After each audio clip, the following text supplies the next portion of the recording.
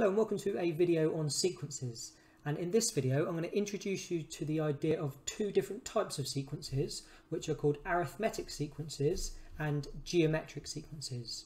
So we're going to look at the difference between the two different types of sequences, and we're going to come up with some examples of each one. So if we start off with an arithmetic sequence, what this is just a sequence that goes up or down by the same amount each time. So if we think about the most obvious example of an arithmetic sequence, well, that's just going to be our counting numbers. So if we list our counting numbers starting from 1, we've got 1, 2, 3, 4, 5, and if I just put ... that just means it will go on forever. So you can see with this sequence, each term gets increased by 1 each time. To go from 1 to 2, we're just adding 1. To go from 2 to 3, we're adding 1, and then this pattern will just keep repeating forever, each time just adding 1. And because we're adding the same amount each time, that's what defines an arithmetic sequence.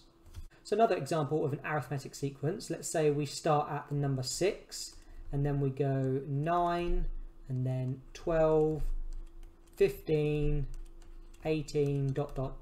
And you can see with this example, to go from 6 to 9, I'm adding on 3. But also to go from 9 to 12, 12 to 15 and 15 to 18, I'm adding on 3 each time. So we don't need to add on the same amount each time, we could also subtract the same amount each time. So here, to go from one term to the next, what I'm doing is I'm subtracting 4. To go from 5 to 1, I'm subtracting 4. To go from 1 to -3, I'm also subtracting 4, and likewise for the last two terms. Okay, let's do one more, and this time I'm going to include fractions just to mix things up a bit.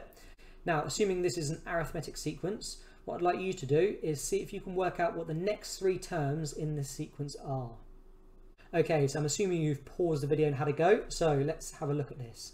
Now, to go from 2 to 3 1/3, it looks like I'm adding on 1 and 1/3.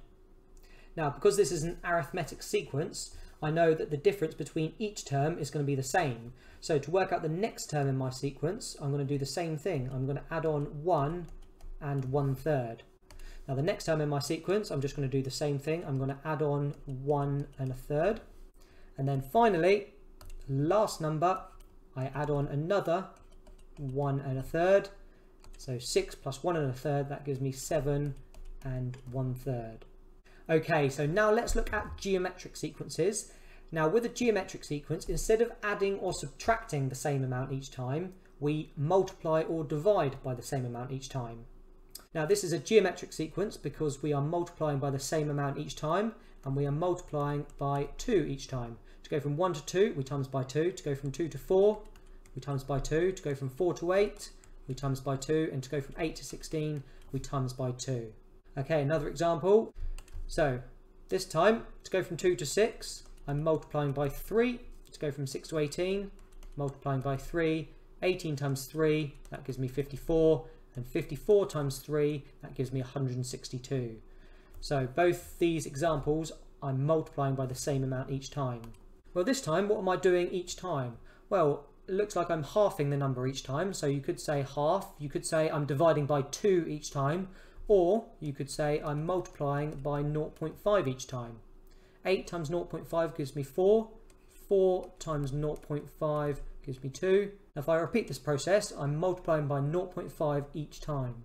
Okay, let's do a couple more. Now this might look a bit peculiar, but just think about what I'm multiplying by each time. So what am I doing to go from 1 to -1? What am I multiplying by? Well, I'm multiplying by -1. 1 times -1 gives me -1. And if we just try that for the next two terms, -1 times -1, that does give us +1 because 2 negatives equal a positive. So each time I'm multiplying by -1. Okay, I'm going to do one more, and just like I did here, I'm going to give you the first 2 terms, and I'd like you to see if you can work out what the next 3 terms in the sequence are. Okay, so first of all, what have I done to go from 3 to -6? What have I multiplied by? Well, to go from 3 to 6, that would be multiplying by 2, but because we're going from a positive number to a negative number, we'll be multiplying by -2. So I'm going to be multiplying by -2. So let's do the same thing. Let's multiply by -2. So -6 times -2, that gives me +12. Now if we do the same thing, I'm going to multiply by negative 2. Well, 12 times 2 is 24, so it's going to be negative 24. And finally, if we multiply by negative 2 one last time, 24 times 2 is 48, and we've got two negatives, so that's going to be positive 48. Okay, so hopefully you now know the difference between arithmetic and geometric sequences. Now I've got a little task for you to do. What I'd like you to do is have a look at these 6 different sequences, and I'd like you to categorise them as either arithmetic or geometric. Off you go. Okay, so let's have a look at these. Now the first one, what do I do to go from 1 to 4? Well, you could say that I'm adding 3, and you would be correct. I am adding 3 to go from 1 to 4. But if I continue that pattern, 4 plus 3, that gives me 7, not 16. So I can't add the same amount each time, so I know it's going to be geometric. Now what am I multiplying by? Well, 1 times 4 gives me 4. 4 times 4, that gives me 16. 16 times 4 is 64, and 64 times 4 is 256. So this is going to be a geometric sequence. Now the next one, to go from 2 to 12, well, I'm adding on 10, and if I continue that, that's going to work, because 12 plus 10 is 22, plus 10 gives me 32, plus 10 gives me 42. So this time, this one's an arithmetic sequence. Now to go from 8 to 32, well, the easiest thing I can think of doing is multiplying by 4, but if I do that, 32 times 4, that doesn't give me 56. That's going to give me a much higher number. So it's not going to be geometric, it's going to be arithmetic. So what am I adding to go from 8 to 32? Well, I add on 24. 32 plus 24, that gives me 56. Plus 24 is 80. Plus 24 is 104. So this one is also going to be arithmetic. The next one, to go from 6 to 3, well, I can subtract 3. If I do that again, 3 subtract 3 is 0. 0 subtract 3 is negative 3. Subtract 3 again, that gives me negative 6. Now the next one, to go from 9 to 3, well, I can subtract 6, but that's not going to work here, so I'm going to divide by 3. Divide by 3 gives me 1, divide by 3, divide by 3. So this time that's a geometric because I'm dividing by the same amount each time. So I'm dividing by 3, or you could think about it as I'm multiplying by a third. Now this last one looks a bit peculiar, but I'm not adding or subtracting anything to go from one term to the next, so it can't be arithmetic because the number's staying the same. So it has to be geometric.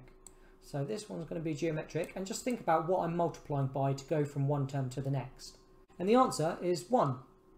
Remember, whenever we multiply by 1, the number doesn't change. So 5 times 1 is 5, and if I keep multiplying by 1, the number's not going to change. So hopefully this video gave you a nice introduction to sequences and the different types of sequences there are. There are a few other types of sequences that we haven't looked at yet, but these are the ones we're going to start off with, and in particular we're going to focus on arithmetic sequences in the next few videos. So as always, thank you very much for watching, and I'll see you in the next video.